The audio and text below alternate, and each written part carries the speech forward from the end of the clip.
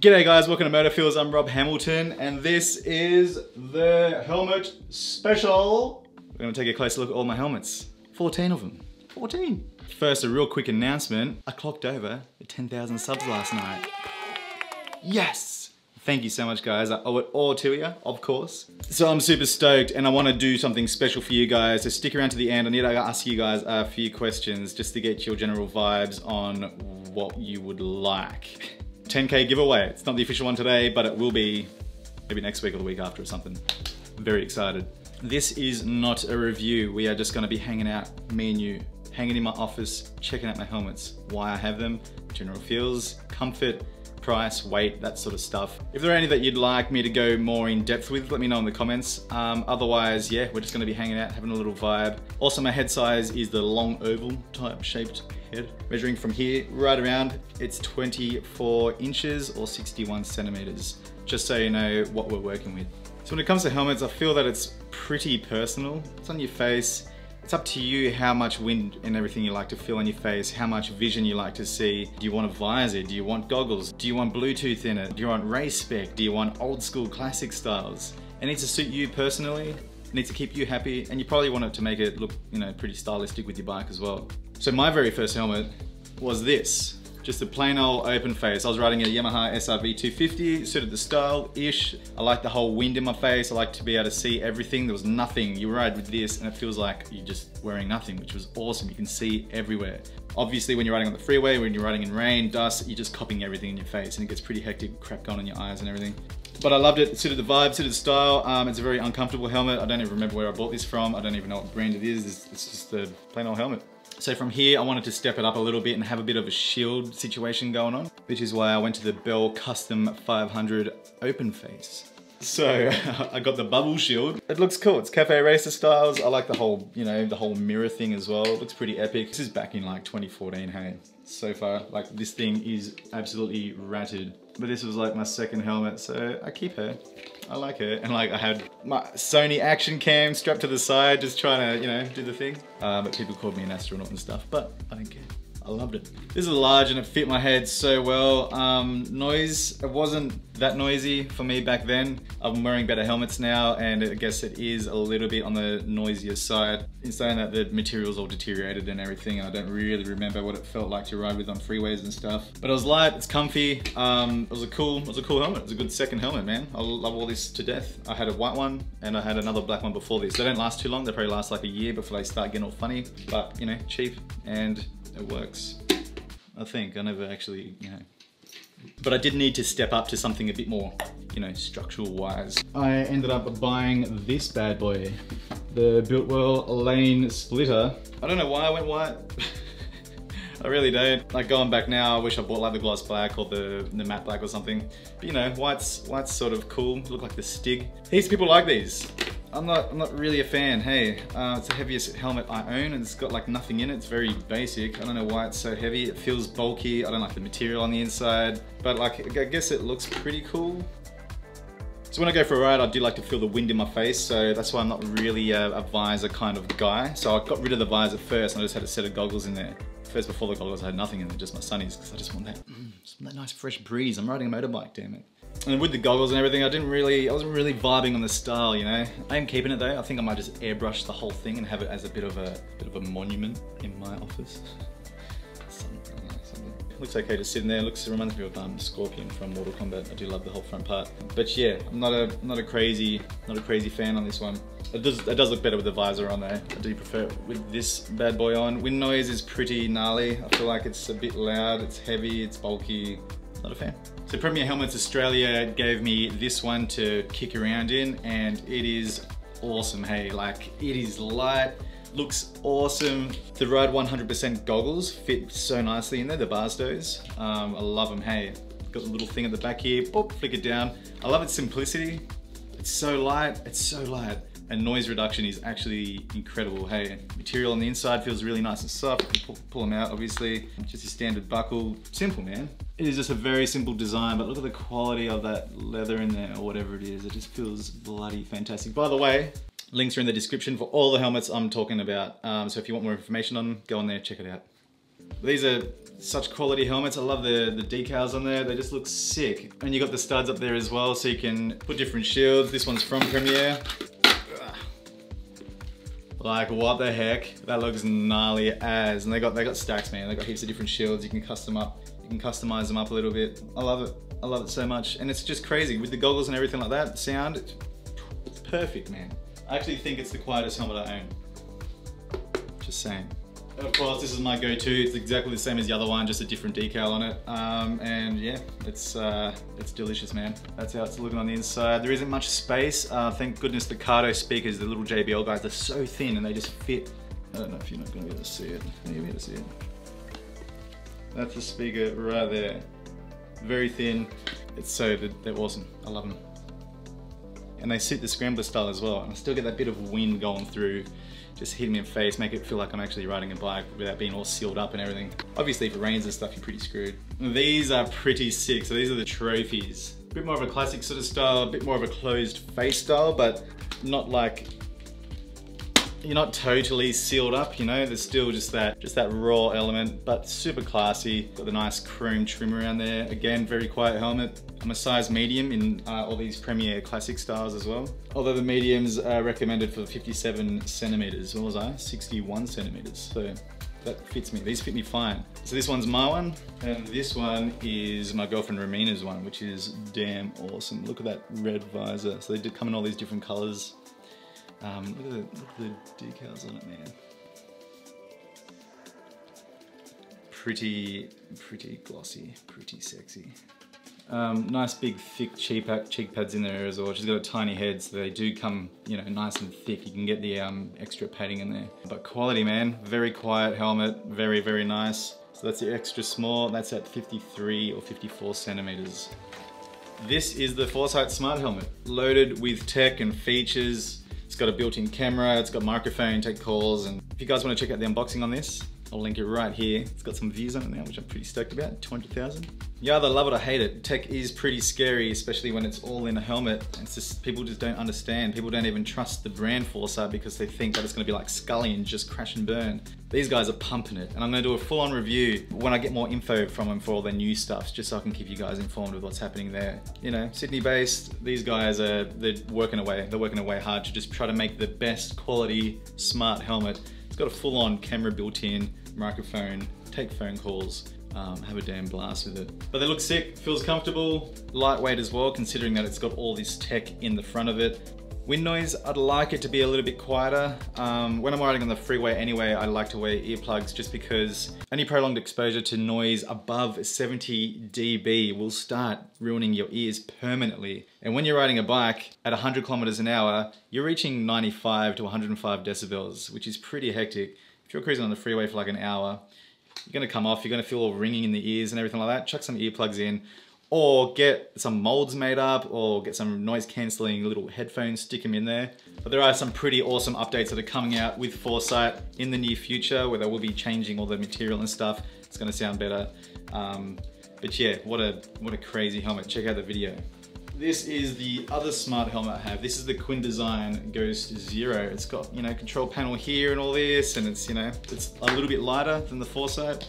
But I mean, like, the smart feature on this is that it's got crash detection technology. You come off, you get knocked out, beacon gets sent to your contacts, and you can have emergency services dispatched to you without you even having to touch your phone, which is pretty cool. Very comfortable, quiet. This is an extra large size. This is 61 to 62. I do look like a bit of a Martian with it on, which is sort of a bummer. The cool thing with the Foresight one is that they've condensed the shells down. They've got new shells, so I was an extra larger than that. But now I'm down to a large, and it's the smaller size shell, which is awesome. I don't look like such a... You got your little control panel here. With the Foresight, you have a control panel that you mount onto your bike. Turn it on, turn it off, volume up and down. It's all good. It's all good in the hood. Got another video on this as well, right there. Check it out. More of an in-depth review. But yeah, Quinn Design.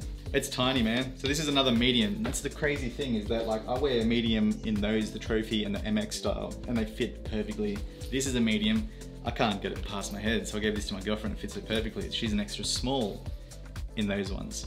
I don't know why. But, you know, again, nice quality. Look at that stitching down the bottom here. They're actually pretty incredible. Orange visor comes with it. You can, you know, change them up, mix them up. Very simple design, real comfortable, noise, good. Classic look, on point. She bought this for DGR and she looks sick in it, so that's mad. This is pretty epic looking. Full on pin lock, drop down visor. I mean, like most of those other ones have drop down visor as well. I don't know if you're into it. Heaps of vents everywhere. This is pretty comfortable, good noise. Premier, man, Premier all over their noise reduction, which is awesome. This is a modular. Cool factor, but it does increase when you bring it down. Cool factor now. Oh yeah, baby. It's Bluetooth ready as well. Stick a little module in here. Again, if you want more info on all this sort of stuff, links in the description. It's actually a bit of a heavy helmet. I don't use this one too much. This is another one that Premier sent out to me. This is the medium. It still feels a little bit too tight for me. I feel like, I don't know, I'm like with closed face helmets, I just feel so suffocated. I don't know if it's just me. High quality, once again, that's the inside. Got a little exhaust port at the back. Boop. And a couple at the front here. And it also has the ratchet type strap buckle. It's a cool helmet, I don't really wear it too much. Another one of theirs is this bad boy. This is cool. I really like this helmet, but the only issue is, again, it's a medium, but it just doesn't fit my head. I struggle in this. This really puts pressure on. Now all these helmets, pretty much all these helmets from Premier, they sent them over to me for me to shoot for my Instagram and promote and all that sort of stuff. But yeah, like these ones, they're a bit too small. So if you want to get one of these and you want it to fit properly, like I said, I'm a medium, 61 centimeters, but I'd go large for sure, like for sure. It's very small, it's so light, this thing, man, and that looks sick. I reckon it looks awesome. Full on pin lock, very quiet helmet. All these race spec helmets have the glasses slot as well, so if you're like me, they slide right in, really nice and comfortable. This one only has 2 air vents with the exhaust out the back, which looks like a damn full-on proper exhaust. Emergency pull-out cheek pads, but again, quality over the top. They're awesome over that. It's so nice. And I've only worn this thing like twice, eh? So it just sucks that it's a bit too small. It's a bit too cramped in there, and I feel like I'm suffocating. I feel like I can't breathe. No drop-down visor with that one, which I sort of like. It just keeps it so simple, so light, so tasty. And their other sports helmet is this one that they sent over to me. This is the Devil GT. This looks cool, hey. I really like the look of this. I love the look of the back. Love everything. Points up. This one I can't even fit on at all. Same vibe though, medium 57. It's just bizarre. I don't know. I don't get it. But it looks damn cool. It's another one for me to shoot. Ooh. When I did the Trident review, I got Antoine to ride this and he loved it. He said it was really comfortable. Again, very quiet, got the ratchet straps. I wish I could ride with this because it actually looks mad. And I wish I could give you more info on this, but I just really can't. Apart from that, it just looks sick. Pin lock is very light. And glasses slot, it's got, man, look at it, it's still brand new. Look at this. Dunk. Still got the plastic on the damn drop down visor, which is nuts, hey? It's nuts. Cool helmet. And of course, we got this Predator helmet. This is from Predator Collective. They sent this out to me as well. They're like, hey man, do you want a Predator helmet? I was like, oh my God, I freaking love Predator, man. And it does look sick. It looks actually incredible, but I don't know.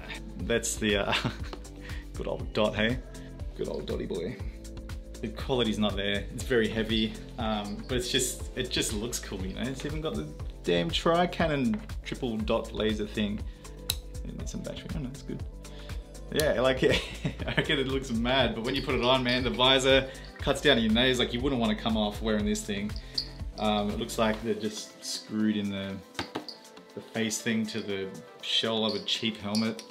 And yeah, it's horrible to wear. It's actually horrible, but it looks sick.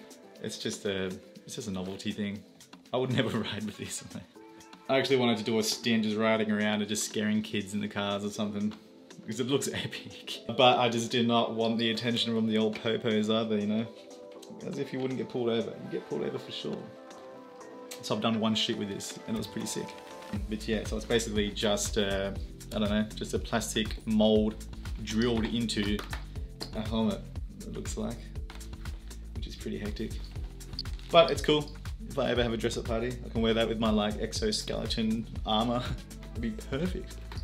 And that's pretty much it. That sums up what I have here. If you have any questions on any of them, like I don't know really what to sort of say apart from that they're Premier, just the titties, man. I love Premier so much. Obviously, I wear the MX style a lot. Perfect for me. I like it. It's my personal thing. These race ones here, though. So these here, they don't fit my head, and they're just sitting here, just collecting dust. Now, it's either I let them sit here and collect more dust, or I just chuck them up on eBay and sell them, or I give them away. Now the current climate here in Sydney, like we're still in lockdown. It's ridiculous. The whole COVID situation is pretty hectic. I don't know how you guys feel about doing a giveaway with COVID being a thing. Obviously I'd clean the crap out of them. But I just want to know your thoughts, because they're just sitting here doing nothing. I know that you guys would probably get way more use out of them. They are this medium sort of style though. You want to be a smaller head than me, otherwise you won't fit in them. But just, I don't know, I'm just trying to get a vibe. What do you guys reckon? Do you reckon I should give these away? Or do you reckon I should just sell them? Or do you reckon just keep them forever and just never wear them? Let me know. Still got the original boxes, still got the original packaging, all the, you know, the visor stuff. So they're pretty much brand new. They're brand new. They've been worn like once or twice max, that's it. Just for a couple of shoots that I did on my Instagram. Which, by the way, go and visit me on Instagram. If you are not to follow me, go and follow me. You'll see all these helmets in action in all my photos. But I want to do a giveaway. I want to do a 10K giveaway, and I think I want to throw in a few of these helmets, but I just want to know what your thoughts are on that idea. I've been working hard on a store, so I've got my presets. I've got a new preset pack, Volume 2 coming out. Volume 1 is out. If you haven't already checked it out and you want to edit like the photos that I've just shown you, then go and check it out. There's a free download there for you as well, a free preset that you can go and test out, make sure everything works nicely, guarantee it will. And I've got merch coming up, guys. Full-on merch store. Woo! Man, I've been, you know, lockdown, working away hard, like a good boy. So that's it, they're my helmets. Sorry if I went through them really fast, I just didn't want to take up too much time. They're all pretty sick helmets. I do enjoy them. I'm more of an open face sort of guy. I do like the air in my face rather than being all closed up. Everybody's different, everyone has their opinions. Helmets are a pretty touchy subject, I find. I think it's just because it's personal. It's a personal experience. You're in there. Your face is in there. It's like, this is the part that's like the most important on your body. And you know, you want to look stylish and you want to be comfortable and you just want something that, you know, just represents you well, fits you well. So I have a large assortment here, which is something I thought I'd just share with you, just so you can get an idea on what the vibes are with all these different types of helmets and why I choose the ones I choose. But I don't need this many. I've got too many helmets, man. I think I'd be happy getting rid of these three. So let me in the comments. I want to get rid of them. You can have them. Give them to you. Take them home. Alright guys, thank you so much for watching. Hope you liked that video. If you did, please hit like, hit subscribe, and I'll see you all in next week's vid. I'm gonna go and watch Predator now. 1, 2, 3. Alien VP. Predators. Predator. There's so many, I just don't even know which ones they are.